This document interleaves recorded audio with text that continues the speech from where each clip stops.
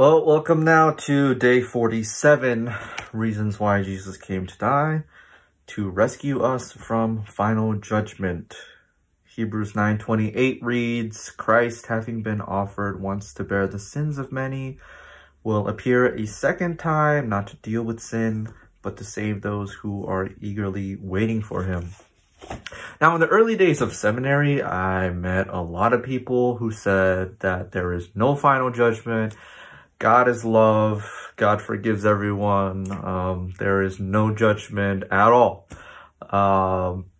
This was surprising to me because all throughout Scripture, God is judging, putting to death, punishing. God is just, and a just God must operate according to his law. And unfortunately for us, that is, for sinners, the law is impartial, it is unbiased, and it is cold as ice.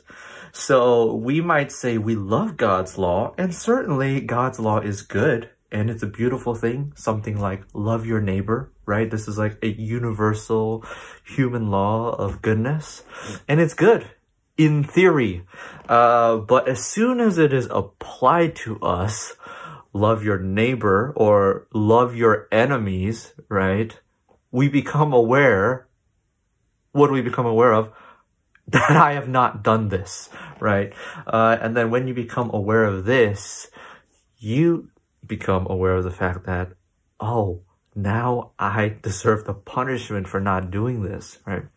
So this is what happens to us. Nevertheless, now for us who are in Jesus Christ, there is something higher than God's law. There is a second word, as Luther says. So the law is not the final word. There's a second word, and the second word is above the law. And this word is God's gospel.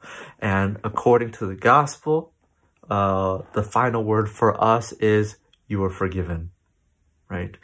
So the final judgment, the final word that is spoken over us is not you are guilty, but you are forgiven.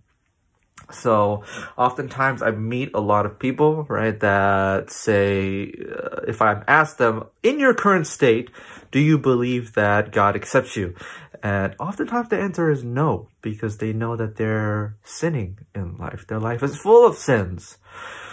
But I always say to them, the law is correct in identifying you as sinner, but that is not the last word. That is not the final word. There is a word above that word, and that is the gospel, which says you are forgiven. Have a blessed day.